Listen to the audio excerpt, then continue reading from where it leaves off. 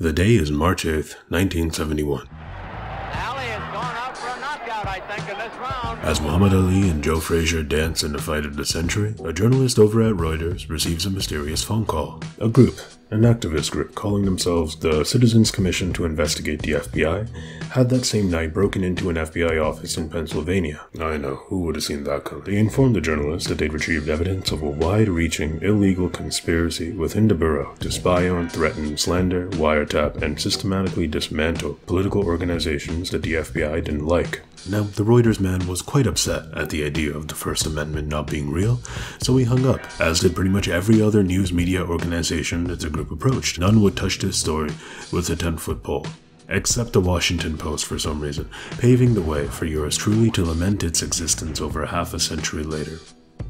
From 1956 to 1971, the federal police weaponized the sweeping, unrelenting use of government informants and undercover cops to infiltrate left-wing political groups of all forms. They encouraged violence at their events in the hopes of incriminating members. They pitted factions within groups against one another. They planted fake stories about the organizations alongside their friends within the news media. And they conspired with local police units to take care of people they deemed subversive enough to deserve such a fate. One of these people was Fred Hampton, a Black Panther and community organizer from Illinois who believes in a multiracial, class-conscious, anti-racist political force. He was a founding member of the Rainbow Coalition, a political operation within Illinois at the intersection of race and class that successfully rejected the long-held gospel of the US's political scholars and analysts and media pundits that you either talk about class or you talk about race, never both. And by uniting the Chicago chapter of the Black Panthers with the Young Lords, a Puerto Rico independence organization, and the Young Patriots, a group of white working-class civilians from the U.S. South, the Rainbow Coalition was able to pool resources and aid to provide a holistic agenda for the people of Chicago that the federal, state, and local governments never would. I'm talking free healthcare clinics. They treated people for sickle cell anemia and for other illnesses without overwhelming them with paperwork and bureaucracy. Legal aid and advice for tenants and for civilians dealing with tyrannical police officers. A roster of motivated lawyers to represent working people in the courts. And most famously, a free breakfast program that at its peak fed 20,000 kids with meals they otherwise never would have had at a time when hunger and poverty infamously made it impossible for many black, brown, and poor white children in Chicago to focus and study in school. Now, the feds didn't like this very much. What they saw was a class coalition that was building popular support within Chicago, and that was also able to look beyond the narrative of race and racism preferred by the US government. The free breakfast program was the biggest terror, a uniquely evil threat they saw it as, because of the social goodwill it was building within Illinois for people that the FBI saw as dangerous racial agitators. Hampton was becoming inconvenient to that narrative, and in December 1969, at the turn of the decade, Hampton was drugged in a Chicago apartment by his trusted friend, snitch, and undercover cop William O'Neill, paving the way for a tactical unit at the Cook County State Attorney's Office to fire 100 rounds into his residence, killing Hampton, his friend and fellow Panther Mark Clark, while also injuring several others within the housing unit. The federal police gave the state attorney's office the floor plan of Hampton's apartment to ensure that the murder went smoothly. He was 21 years old. Fast forward about 10 years or so, and now Governor Ronald Reagan is being sworn in as President of the United States. There is of course no mention of Fred Hampton in the speech, nor would there ever be for any major presidential candidate to come. A jury would confirm the fates of Hampton and Clark as unprovoked, but also as undeserving of any real legal consequences beyond a fine. And while the presidential choir sung their hearts out for their new king, the state forces that worked to snuff out people's-based political organizations in the crib were only about to become stronger than they'd ever been. Ours was the first revolution in the history of mankind that truly reversed the course of government. We the people tell the government what to do. It doesn't tell us. We the people are free.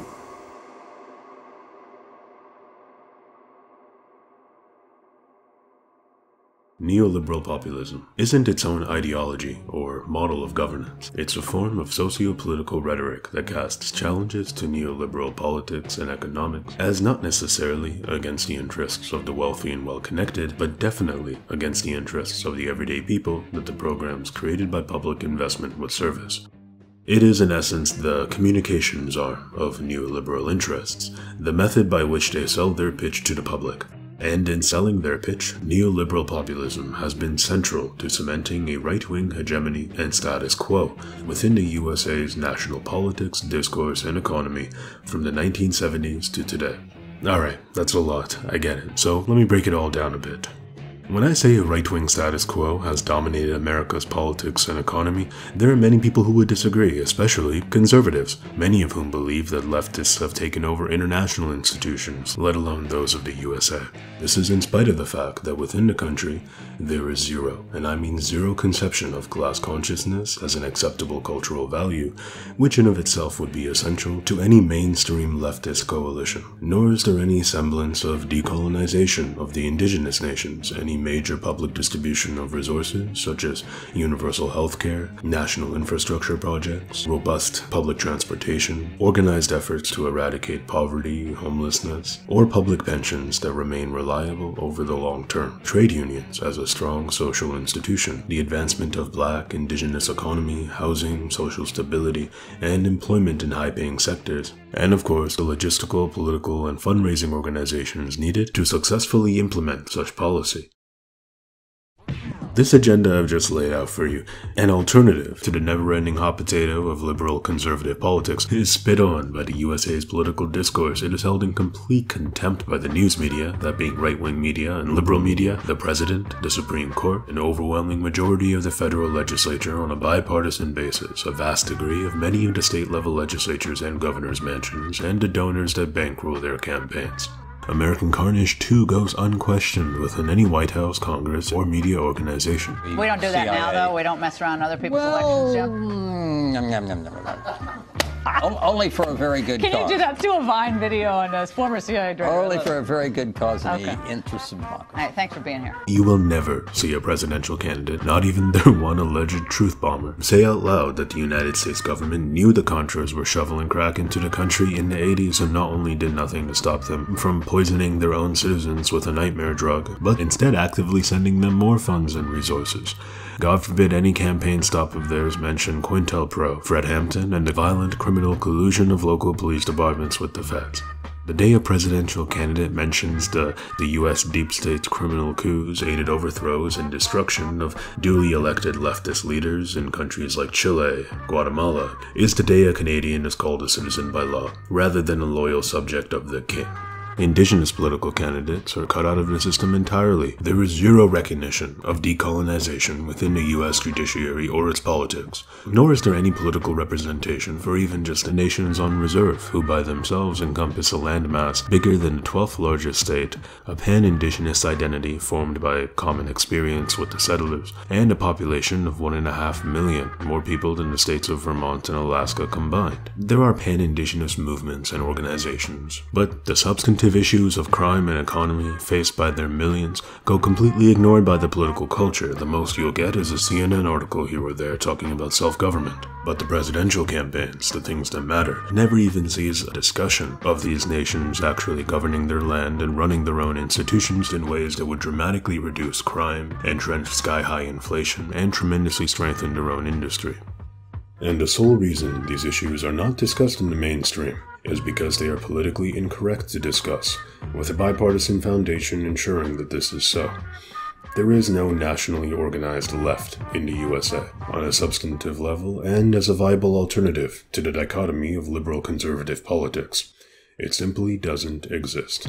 Now, it should be obvious, right, that these assumptions underlying the US's political discourse aren't simply a product of the last 50 years. A fiscal and monetary policy designed for the owners of capital and against the owners of labor, and the brutalism of white hegemony have been assumed as the default going back to the country's founding. But ever since the 1970s and the global growth of neoliberalism, another assumption has been introduced as a default. That being that the social contract between the US state and the citizenry has to be dysfunctional, antagonistic, underfunded, and corrupt at every single turn. It must provide a poor return on tax revenue, and it must provide for the building of an antagonistic and violent security state, both of which can then work in tandem with each other to accomplish neoliberal goals, one of which being fostering distrust among the citizenry within the institutions around them. The motivation for instilling this distrust in public institutions is that it paves the way for private institutions to take the social contract's place within people's everyday lives. lives. It paves the way for the formation of unquestioned markets and profit motives to form within every facet of society, from healthcare, housing, and transportation, to food, pensions, even the legal system itself. This isn't too much of a problem for the wealthy. They can buy all the health insurance they want, and of course they don't need to worry about affordable housing. It is, however, an issue for anybody who's never spent thousands of dollars on fish eggs. This third assumption that the social contract has to suck for everybody, and there's not a thing anybody can do about it, this is new. It's what differentiates the modern right-wing regime of the United States from its past iterations. This third assumption is what gives the neoliberal populist pitch the final iota of credibility needed to truly shine in the eyes of the public. I'm going to get into specifics, but for now, the fundamentals of its pitch is that public services are part of the inner workings of a leftist elite looking to expand the state's control over the individual and your freedom. You are the everyday working man, woman, and everybody in between, just trying to earn an honest living, while they want to grab that living for themselves so that they can expand their own control over your healthcare, your favorite oil companies, and to punish individual success, leaving you physically and ideologically dependent on the state. The neoliberal populist rhetoric seeks to persuade the public that economic prosperity and strong protections for individual rights, such as protections from self-incrimination, unreasonable search, the right to a fair trial, free speech, freedom of religion, and the right to bodily autonomy, that these rights and successes are incompatible with ending poverty and not going bankrupt over your medical bills, smearing any and all public investment, regardless of its nature, as a tyrannical scheme masquerading as good faith, all while operating a true tyrannical scheme on the side, with a violently authoritarian police and prison state created to protect the interests of neoliberal policy, in particular property, capital, and white hegemony. Now, what I said before was a lot. This is at least two. I've got a lot of proving to do here with the massive claims that I've just laid out. So, let's get into it. Let's talk about neoliberal dominance in the minds and the laws of the most influential country in global geopolitics, a dominance that really began to show its sleeve in the 1970s. The 70s were a time. They were definitely a time. The USA's cultural growth in this time was fairly sweeping. The film and music divisions of its life were thriving. The birth decade of the integrated circuit and microprocessor, one of the most important inventions in human history, along with the fiber optic cable, the theory of black holes, the World Trade Center. But back on Earth, nobody cared because, right, inflation. Inflation does have something to do with it. Inflation ain't bothering Biggie Smalls and his boys in Kentucky and Alabama. An inflationary spiral overtook the entire decade. For the first and only time in the country's modern history, an entire decade of the complete and utter debauchement of the dollar. A couple years of 8-9% inflation is really bad, but a decade culminating in double digits? Pure dystopia. Typically, inflation is understood to accompany strong economic growth, which can in some respect ease the pain, albeit slightly. But in the case of the 70s, 3 bad recessions throughout the decade and unemployment sticking near its ceiling for the whole of it. Now, the state of an economy parallels the state of its society. Whether or not people feel that the initial conditions of their day-to-day lives are improving is a question that fundamentally nearly every individual wants to say yes to. And the US economy of the 70s was unable to provide anything close to this vision, defined by inflation, unemployment, and a long shadow over the national self-esteem of the country as a consequence. This shadow was lengthened and strengthened even more so by the trauma of Watergate. It's the first time in US history that the citizenry by and large were forced to reckon with the fact that the president was a criminal. Now, don't get it twisted, right? Nixon was never the only criminal president, nor was he the worst president, not even close to either of those things. But he was, as of today, the only one who has ever resigned in disgrace. Essentially the closest thing to an admission of guilt that we've ever seen from one of them boys. Many people tend to describe the 80s as the beginning of neoliberal dominance in the US. In reality, the 70s was its true beginning as the foundation for what was to come.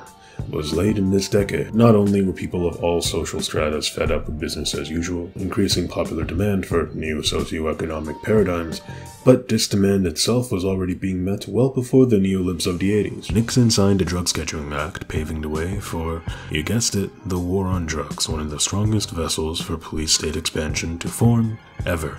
A vessel that over the next few decades would also happen to be exceptionally well equipped for the protection and service of capital and property over people. Meanwhile, a guidebook on how to incentivize citizens and governments to adopt neoliberal norms was put on full display in 1973, when the duly elected first ever leftist president of Chile, Salvador Allende, was deposed in a military coup, at the peak of a multi-year economic warfare waged on Chile by President Nixon, who in 1971, after Allende's election, directed his government to, quote, make their economy scream. A pro-US right-wing dictatorship led by General Augusto Pinochet was then established, a dictatorship quickly recognized by the US and its allies as the proper state of Chile. Now, the Chile predicament is a video in its own right. You know, I don't want y'all to think that I'm downplaying its significance by only giving it a small sliver of time in this video. Chile also wasn't the first coup backed by the US government, not even close. The reason I mention it here and now is because the rise of Pinochet served as one of the first explicit neoliberal state formations in the world.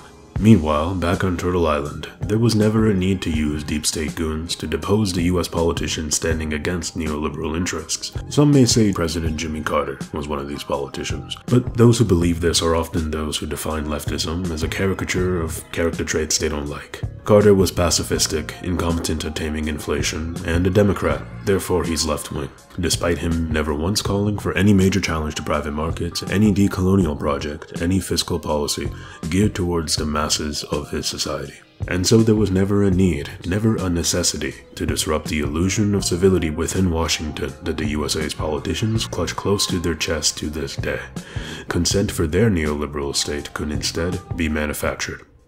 All in all, the 70s for the Yankees, a miserable, innovative time is the best way I can describe it, and the demand for an alternative was there. But the populistic twist to neoliberalism wasn't yet in place, the final piece of the puzzle. The way that neoliberal populism truly got off the ground was when it attached itself to another resentment of the 70s, a resentment that was bubbling over in a big way. You said, Mr. Robson, and I quote, I belong to the American resistance movement, which fights against American imperialism, just as the resistance movement fought against Hitler. Just like Frederick Douglass and Harriet Tubman were underground railroaders and fighting for our freedom, you bet your life. I have to insist that you listen to these questions. I am listening. Now, what prejudice are you talking about? You were graduated from Rutgers. You were graduated from the University of Pennsylvania. I remember seeing you play football at Lehigh. There was no prejudice against you. Just a moment. This is something I challenge very deeply, that the success of a few Negroes can make up for $700 a year for thousands of Negro families in the South. White America felt very strongly that the country was slipping away from their control in the 70s. Millions of civilians, whose attitudes towards race in the 70s weren't all that different from those of the 50s, were now huddled around their televisions during prime time, only to see black youth and congregations rallying for their political aims, creating organizing and fundraising efforts for these causes for the first time since Reconstruction. They saw white youth join their side, and they had never seen anything like it. All of this after generations of their favorite politicians at every level of government and from every party, from Washington and Adams, acknowledging that the ownership of other human beings based on race was abhorrent, while also casting the quick abolition of one of the most violent, thuggish, and traumatic racial hierarchies to ever exist in human history as a greater threat to the values of justice and humanity than the hierarchy itself. From Stephen Douglas and Abraham Lincoln having a civil, polite debate complete with jokes and banter and applause of whether black civilians should be considered partly human or not human at all, to Goldwater and Wallace casting minuscule progress towards equity between black and white life as a slippery slope down a spiral of tyranny. The message was clear throughout generations. Their liberation should infuriate you, it is a threat to you, and never ever let anybody tell you otherwise. Now, when discussing liberation in the context of enabling vast socioeconomic opportunities that were previously disabled or out of reach for the masses of a particular population segment, from that definition, the 70s was not a major empowerment for Black America by any stretch. Even the 60s, a decade often heralded as the greatest decade for racial equity since Reconstruction, that's more so an indictment of, just how badly the cause for emancipation stagnated once Reconstruction ended. Beyond new voting protections, which were quite substantial, the overwhelming majority of the black population in the 60s saw few improvements in their housing and employment opportunities relative to the white population, apart from the kids in Illinois living under the Rainbow Coalition. The rise they did see in opportunity in the 60s stopped dead in its tracks once the 70s came by, as rampant entrenched double-digit inflation whittled away the prospect of real growth in their earnings and resources. But that isn't what white America saw. What they saw was the dissolution of the evil Jim Crow regime, the Supreme Court's decision in Brown v. Board of Education, and President Kennedy paying lip service to black civilians in a State of the Union. And the tragic truth is that millions of them were infuriated by these developments. I'm going to come back to this discussion in a bit, but for now, with all of that together, we've got something of a backdrop of the 70s in the US. Cultural growth, economic misery, three faces of the nation, each of which made the country seem rudderless and weak in their own unique ways, and a growing resentment towards both real and perceived gains in civil and economic success for millions of people who had been forcibly relegated to the outskirts of US society. Somebody had to come in and seize the moment. Do you see yourself as the only hope of the conservatives in the party? They certainly are not going to rally around Nelson Rockefeller, and many of them may not around Richard Nixon. Where else do they have to go except to you?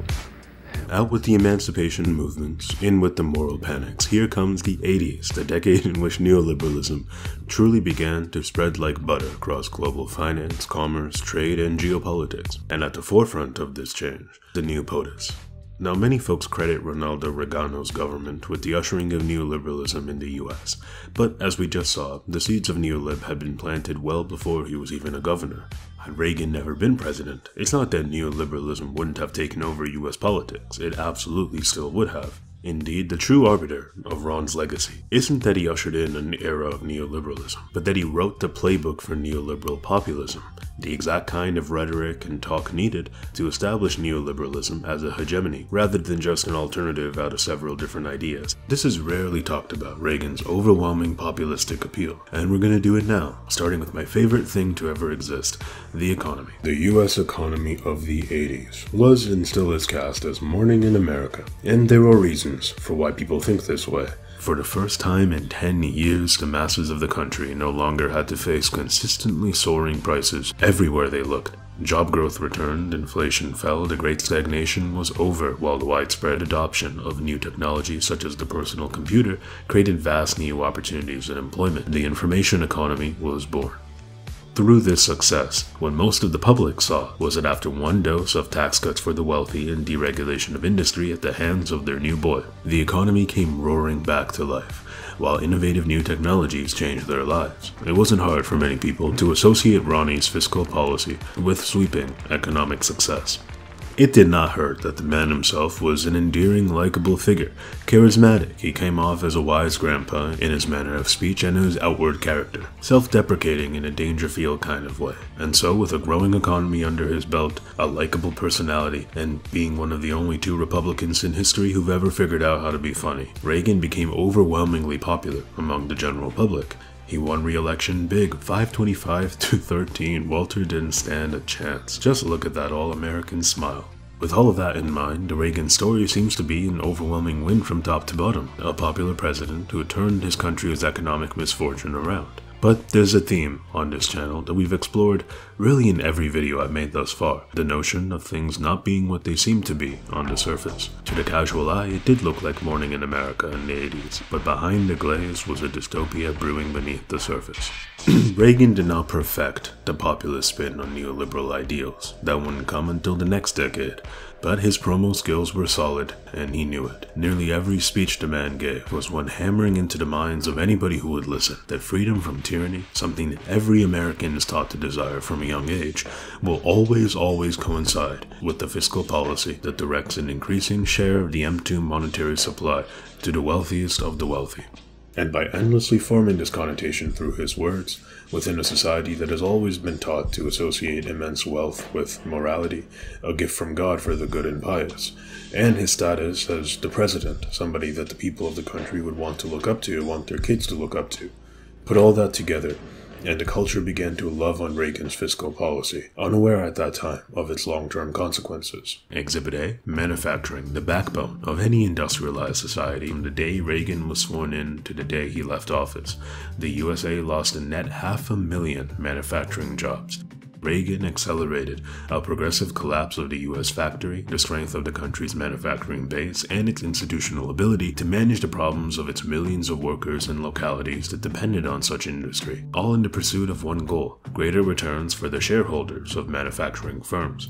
The Reagan-Ricks of the world would argue this industrial decay was a product of broader economic trends, inevitable with or without Ronaldo. It is true that no matter who was president, a net amount of industrial jobs were going to leave the country in the 80s as globalization began to change the game for labor costs. But never let anybody convince you that it had to be this bad, as it took both Reagan's endless faith in the free market as well as his sweeping adoption of quote-unquote free, tariffless trade to really shoot a bullet into the US's industrial sector.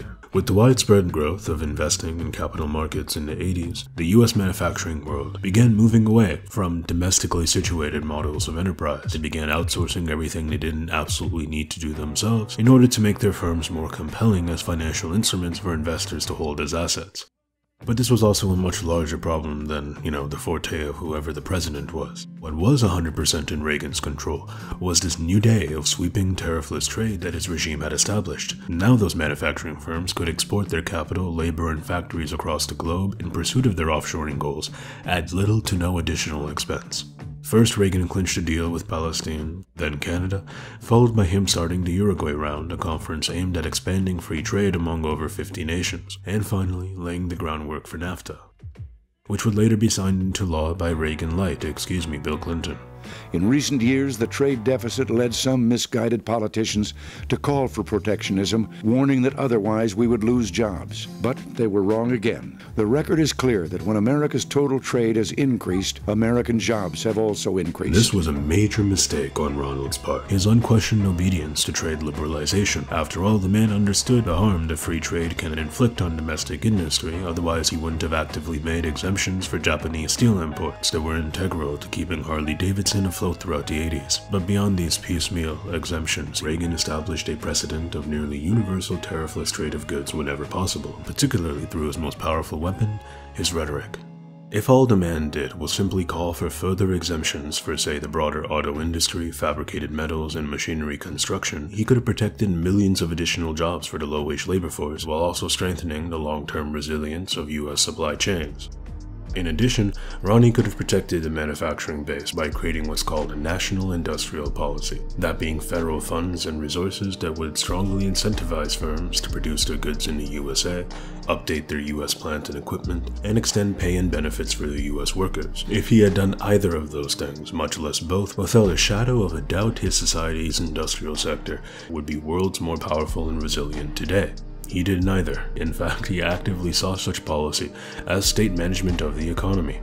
And so, not only did the country's industrial sector lose jobs on a net basis during one of its strongest long-term periods of job growth, but this decline would only accelerate as the politicians to come followed Ronald's lead on both trade and a lack of a federal industrial policy. Indeed, it wasn't until Donald and Brandon that the Reagan orthodoxy surrounding trade and federal investments in employment would finally see any sort of challenge. But too little too late, as with this industrial decline, also came a new age of right-wing politicians urging their constituents that their jobs would remain protected if only the free market was allowed to do its thing, creating a homunculus of lies and contradiction in the process. As the same free market continued to be a major factor not only behind the offshoring itself, but also behind the inability to replace their lost work with new industries and economic renewal, as American firms have demonstrated a sweeping resistance to entering these localities and creating employment without federal or state contracts as an incentive. Pretending to be these voters as friends, appealing to their distrust in government as a consequence of seeing their economies decay over decades while the state sat on their hands, smiling in their face and stabbing them in the back. With this industrial decline also came a permanent drop in the social and political power of the lower wage labor force who depended on these jobs, creating even more room for powerful business interests to carve out their ever-growing stake of the global superpower's politics. This room was then expanded even further by Ronald changing the game for organized labor, one of the strongest obstacles available to protect workers from offshoring. He changed his game through one particular example he set, one of the most brazen acts of domestic class warfare by the US state in modern history, when Reagan fired 15,000 air traffic controllers 2 days after they began striking due to abysmal pay and working conditions, banning them from ever working for the federal government ever again. The message was clear: try to deny selling your labor until you're being treated fairly, and you will be crushed, while the people, the public, will take my side. Message received. Not only was Reagan's response to the strike overwhelmingly popular, but it set an example for the business world to follow, as they bared witness to exactly how their labor forces could be forced into submission, should they ever expect more than the bare minimum. American business leaders were given a lesson in managerial leadership by Reagan that they could not and did not ignore. Many private sector executives have told me that they were able to cut the fat from their organizations and adopt more competitive work practices because of what the government did in those days. From 49 to 79, there were over 200 major worker strikes in the USA per year. During every single one of those years, the final year of Reagan's second term, there were 40. Count 2017, there were 7. While the growth of American unions had begun to stagnate in the decades prior, union membership fell off a cliff from the year Reagan took office. Even with a recent resurgence in media coverage of strikes, union membership hit an all-time low in 2022, an ominous and sad 9%. You may be wondering, how was Reagan able to fundamentally cripple the strength of the labor unions, the American industrial sector, and the lower wage labor force, and not only grow more popular, but to still see working people show up by the droves to fill in his name at the ballot box? This is where Ronnie's populistic appeal comes back into play. During his speech excoriating the striking air traffic controllers, Reagan lamented his support for unions in the private sector, just not the public sector, creating space for voters to believe that, hey, this guy's still on the side of the everyman and everywoman, he just doesn't want to see the government workers get greedy, playing back into his eternal stump speech of every facet of government, including its rank-and-file employees making 30 grand a year, as greedy bureaucrats looking to rob you dry of your hard-earned dough. It didn't help that the man endlessly cast investment in public healthcare, transportation, and a national industrial policy, all of which could help offset industrial decay, as a Trojan's horse for authoritarianism, implicitly leading the citizenry towards supporting the replacement of these institutions with market-based controls and intervention within their everyday lives. Market controls that also just so happen to support business interests having free reign and access over the global economy, free of any pushback from local unions, tariffs, or employees. But you see, there's one key element to the success of Reagan's rhetoric that we really haven't gone over thus far. The missing link that was instrumental in making neoliberal populism the dominant narrative of US politics, by uniting the business class of the country and many of the more liberal, affluent folks of that world, with both the conservative base of the Republican Party and much of the white working class, people whose economic interests were being dismantled by Reagan, but who were given a convenient boogeyman. As to why this was. Last night, I tell you, to watch that thing on television as I did. Yeah. To see those monkeys from those African countries. Damn them, they're still uncomfortable wearing shoes. Well, and then the tail wags the dog there, doesn't it? Yeah. Tail wags the dog. I spoke earlier about resentment, the one feeling behind so much of the USA's racial regime over the years. I am white and I want my rights. And how this resentment formed as a consequence of centuries of racial politics, economics, and social norms hammering into white families and communities that black empowerment was a threat to their very existence. And the segment of the country feeling this resentment to the fullest were Ronald's people through and through, the same tens and tens of millions of voters who backed Barry Goldwater during the 1964 presidential election. A man who believed in the allure of small government and states' rights over any federal action to dismantle a racial regime founded on terrorism, bloodshed, property destruction, kangaroo courts, and enshrining the repulsive concept of racial inferiority into law. Millions of people who supported and stood by and applauded George Wallace, governor of Alabama in 1963, when he stood in front of the entrance to the University of Alabama and physically prevented black students from entering the integrated school. The millions who for decades on end voted for scores and scores of politicians across the federal and state levels who would vow to embolden and strengthen the country's racial hierarchy as a central function of U.S. law and politics. Who are we to tell a state that they may not pass segregation laws? voting for one segregationist and white supremacist after the other. Just 17 years after George Wallace stood in front of the University of Alabama, these people were still very much around, eager to vote, and vote they did for Ronald Reagan. Now, Ronald was not a dumb person. Alright, you can call him a lot, you can't call him stupid. He knew exactly who these people were, what they wanted, and he delivered for them. Big. Reagan emboldened the scourge of racism in every facet of American life, and through his rhetoric justifying these actions, he also demonstrated for everybody to see how policies aimed at ending poverty and increasing the wealth and resources of the masses are cast along racial lines by the ruling party to unite the white population against them, including the enormous white population that such policies would work in favor of. You see, with many of the changes of the Reagan presidency also came an active, conscious shift in policy to focus cash assistance and benefits programs on the non-working poor, while defunding benefits for the working poor. In the first 2 years of the Ronald reign, out of 500,000 quote-unquote families with earnings receiving benefits from the AFDC, America's major cash benefit structure, the man eliminated or significantly reduced payments to 90% of these families. 9 out of every 10 were no longer being compensated for their non-livable wages, and since AFDC enrollees also received Medicaid coverage well before the Affordable Care Act mandated employee-based healthcare coverage, those families all lost their healthcare as well. Affordable healthcare. This change targeted workers already within the loosest band of the labor market, as alongside Reagan's union busting, his disdain for an industrial policy, and his commitment to globalization and free unregulated trade, the American lower wage workforce, already seeing vastly declining leverage to negotiate their wages, were now also suddenly getting left with no more health insurance or free meals to feed their children with, courtesy of Reagan's cuts. I don't say that the man waged a class warfare for no reason. Now, as we keep getting back to the method by which he sold his welfare policy to the public, this continued chipping away at the lower wage labor market was by lying about a mentally ill black woman, one Linda Taylor, in every single stump speech the man could muster. Leading up to the 1980 election, he told crowds across the country of a woman who scammed the federal government out of $150 grand, using 80 different aliases to commit this welfare fraud.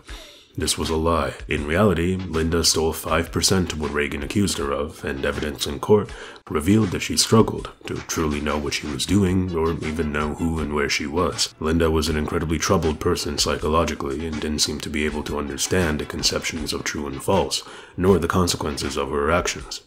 Linda Taylor did seek to fraud the government, but that 150 grand figure Reagan cited, that is what got the gasps and the jeers at the rallies going, living a lavish six-figure lifestyle in the 80s, all off the taxpayers' dime. It didn't matter that her story was, at its core, a propaganda piece, highly exaggerated and meant to paint the overwhelming majority of civilians on welfare, who never even came close to committing fraud, as criminals, or at the very least associate them with criminality in the minds of the public. What did matter is that the image cast by Reagan played directly into the age-old stereotype and caricature of a black woman dependent on the state.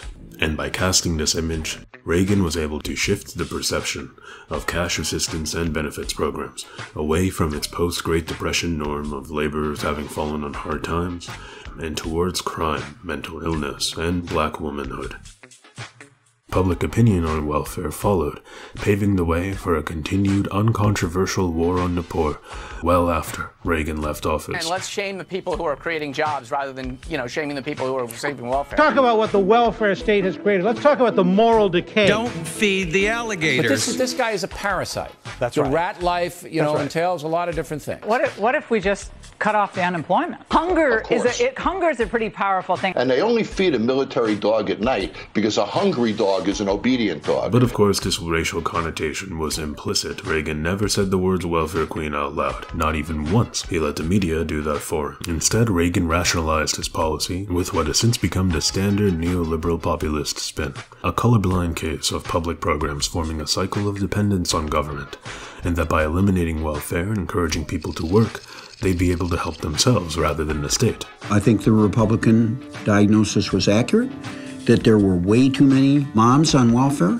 If they would get jobs, it would be better for them. Except again, the rhetoric never matches up with the reality. Reagan's cuts targeted the working poor, while a 1984 study commissioned by the Gerald Ford Foundation found that far from bringing people out of poverty, Reagan's cuts forced particularly single mothers in America deeper into debt and poverty than they otherwise would have ever gone. This wouldn't have been as destructive had cuts to welfare come with investments in jobs and employment, but they didn't. Reagan cut those too. He abolished the USA's one public service employment program, which provided work for the unemployed within nonprofits and in the public sector. He cut the work incentive program, a leg of the AFDC, that provided aid in job searches and jobs training for workers on the program. In total, $140 billion worth of cuts to the social contract in Reagan's first 2 years. Cuts to Social Security, Medicare, Medicaid, the AFDC, and the elimination of 1 million free school lunches for poor children. The success of the Rainbow Coalition, now just a distant memory. And finally, moving past this aggravation of American poverty, we get to the very last building block to neoliberal populism. An overwhelming expansion of the power and jurisdiction of the police and prison state, funded through debt and deficit spending as opposed to raising revenue. It's important to remember that while neoliberal pundits and ideologues love to talk of the importance of small government, in practicality neoliberal politicians have always worked against this goal by appropriating trillions and trillions of dollars worth of funds for the sole purposes of controlling the domestic population. This control manifests not through taxes, but through the threat of being pistol-whipped by the boys in blue, who, especially during this time, would have had the full weight and support of the federal government, the news media, and the US deep state behind them should any suspicion arise as to their motivations. The motives for this expansion are complex, but they can best be summed up as the state playing its only expected role within a right-wing neoliberal regime, setting up a police, military, and legal apparatus that can protect the interests of the private markets and of capital at any expense. In growing this system, Reagan simply picked up where Nixon left off with the war on drugs. He spearheaded the Comprehensive Crime Control Act of 1984 through Congress, which established harsh federal penalties for the possession of loud, aka marijuana, and abolished parole for any and all federal prisoners post-87. It passed with strong, bipartisan support. He oversaw a major expansion of the federal prison system to account for all these new possessions-based felons, and in true neoliberal fashion, he introduced a profit motive to the legal system. He heavily expanded the role of the private sector in administering criminal justice, creating a financial incentive to keep all the new penitentiaries full. All of these changes were backed and consolidated by a freshly right-wing Supreme Court and federal judiciary created by Reagan's judicial appointments, chock full of government lawyers, many of whom were more than happy to hand down multi-decade sentences for 19-year-olds with some weed in their pocket. Indeed, despite violent crime climbing by 15% within the US from 1980 to 1988, the US prison population grew by 200% in this time. We've gone through just an explosion of jail and prison construction in this country, costing us billions and billions of dollars to build and billions and billions of dollars to operate. The overwhelming majority of these inmates were black men, and it showed.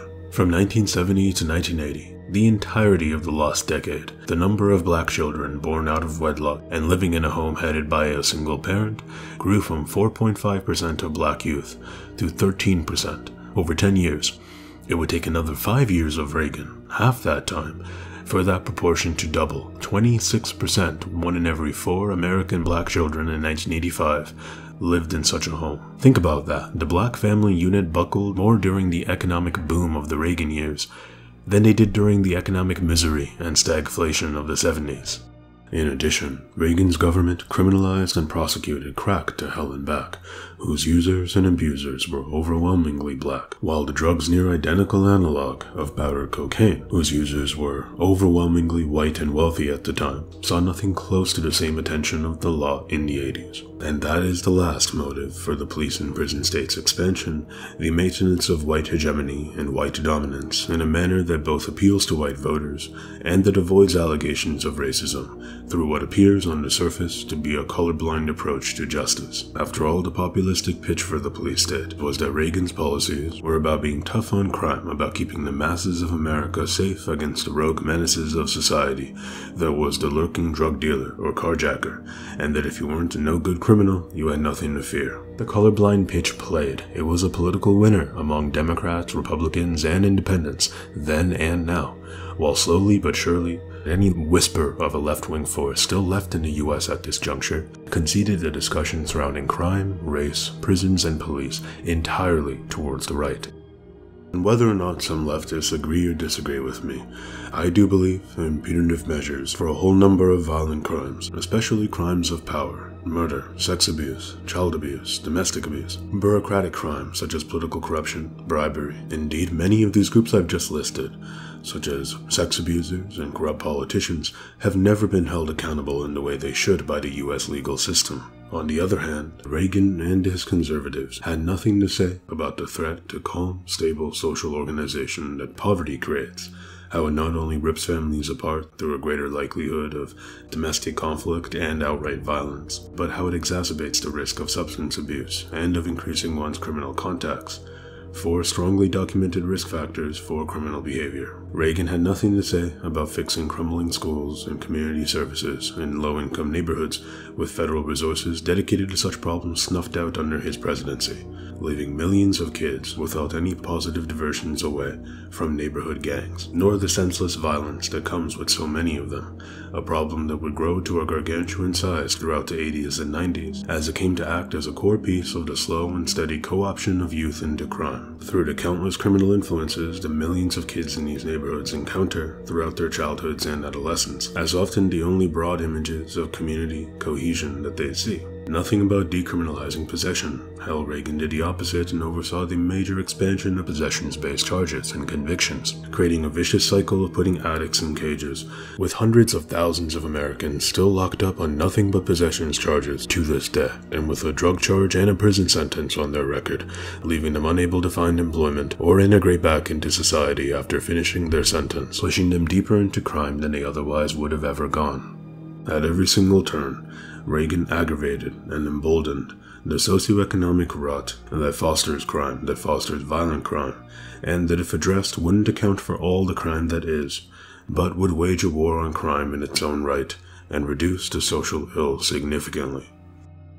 Instead, Reagan worked against all of these goals, casting these policies as big government handouts or as lenience towards evildoers, using or lying about the most extreme, isolated examples to paint millions and millions of people living in poverty as crooks, people who wouldn't even be in poverty any longer had the USA's public resources been expanded rather than defunded and abolished. While allegations that this aggravation of poverty and of the police state kept many, many black Americans trapped in a vicious cycle of dystopia, where a stable family unit and positive diversions away from countless criminal influences were overwhelmed by the complete and utter abandonment of institutional support for these causes, leaving babies born in neighborhoods where gunshots are heard on an hourly basis in the hands of nothing but their immediate, volatile, and violent surroundings. All such allegations were met with scorn, disdain, and laughter. President Reagan wasn't the first guy to buy the neoliberal pitch, or to sell it, both in the US or across the globe. But his revolution established it within the global superpowers politics as a bipartisan status quo. His sweeping electoral wins, along with his sky-high approval ratings, sent a message to other politicians, not just in the US, but also aspiring so-called left-wing politicians in Canada, that the Reagan vision was the recipe for political power. By presiding over a nominally strong economy with enough beneficiaries to suppress electoral attention paid to its long-term instability, by pitting race and class against each other through both his rhetoric and policy, thereby stunting the rise of any people's base solidarity, by defunding freight rail, health insurance, job growth, meal plans, by normalizing a now endless bipartisan use of debt to expand the US states' coercive control, by telling the people that government is the problem and then going out of his way to prove it to them. Reagan's talk of neoliberal populism was foundational to linking neoliberal right-wing politics to the business interests in its outcomes and to the workers' interests in its optics and image, leaving little to no organized resistance left to the right-wing regime. They say that the pendulum never gets stuck on one side. After all, it was only a matter of time before the Republicans lost another election, except the next time the pendulum swung, it found itself right back where it started. In this manner, what was to come in the 90s wound up being the perfect successor to Ronald Reagan. Better than Bush Sr., better than any Republican could have ever been for the long-term dominance of the right-wing regime. After all, Bush Sr. never would have had any choice but to bow down to Reaganism. The political opposition, however, did have a choice. More police and punishment are important, but they're not enough. Because our story doesn't come close to stopping here. Today we looked at the beginning of and the solidification of the neoliberal regime. What we haven't looked at is the co-option of liberalism and a significant degree of left-wing imagery and discourse by this regime. Part 2 of this series is coming, and it will cover this issue. We'll go over in detail the answer to Reaganism by the opposition, the moment the American left lost any remaining institutional legitimacy, and the moment neoliberal populism went off the rails after essentially 2 decades of the government telling their people the social contract has to be dysfunctional, now swinging to the polar opposite, with the citizenry now force-feeding their elected representatives that very line, and with politicians and media pundits alike having no idea what to do with the Pandora's box they've opened. See y'all in part 2.